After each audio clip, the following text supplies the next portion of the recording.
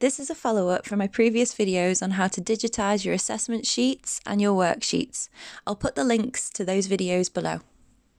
In this video tutorial, I'm going to show you how you and your students can access your digital Google Slides assignments on your phones.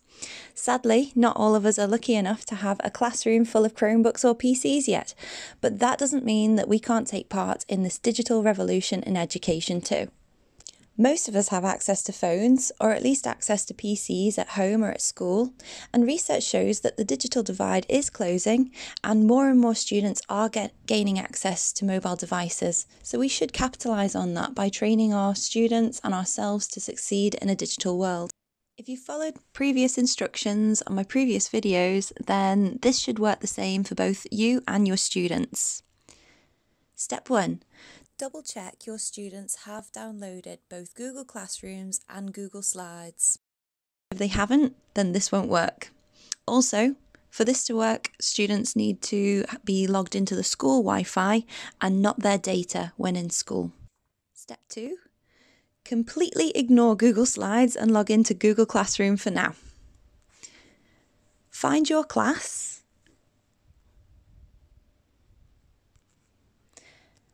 and find the assignment either on the feed or on the Classworks tab.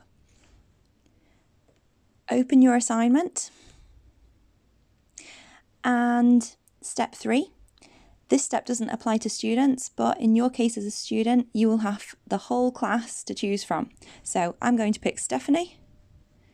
In the student's case, they will be brought automatically to this page from step 2. You and the students need to click on the attachment to open it. And now you can see the slide, but you can't edit it yet. In the top right, you will see 3 symbols. Common sense would say that the one that looks like a pen is the one that you would use to edit it, right? But no, unfortunately, it's not common sense in this case. You need to click on the one that looks like a square with an arrow pointing out of it. This will open it in Google Drive or in your Google Slides. And now you can edit the file. So double tap on any of the text boxes to edit them. This will bring up the keyboard so you can type in anything that you would like to. If you would like to add images, there is a plus sign at the top, and this will give you an option to not only add images, but you can add shapes, lines, tables, text, pretty much anything that you would like to. And for peer assessment, you can click the dots on the top right to share with a member of your class.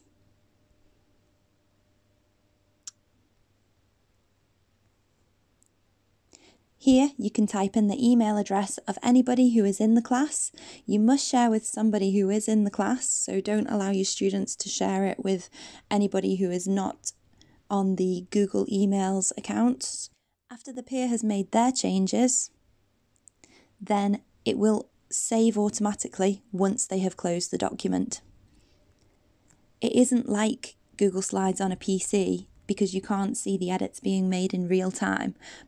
And to see the changes, you may need to close the slide and reopen it, but the changes will be saved automatically once the document has been closed.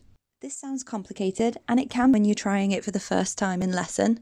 There will be students who get confused or do it wrong, but with perseverance and training, this will quickly become second nature to you and the students and quick and easy for you all to do.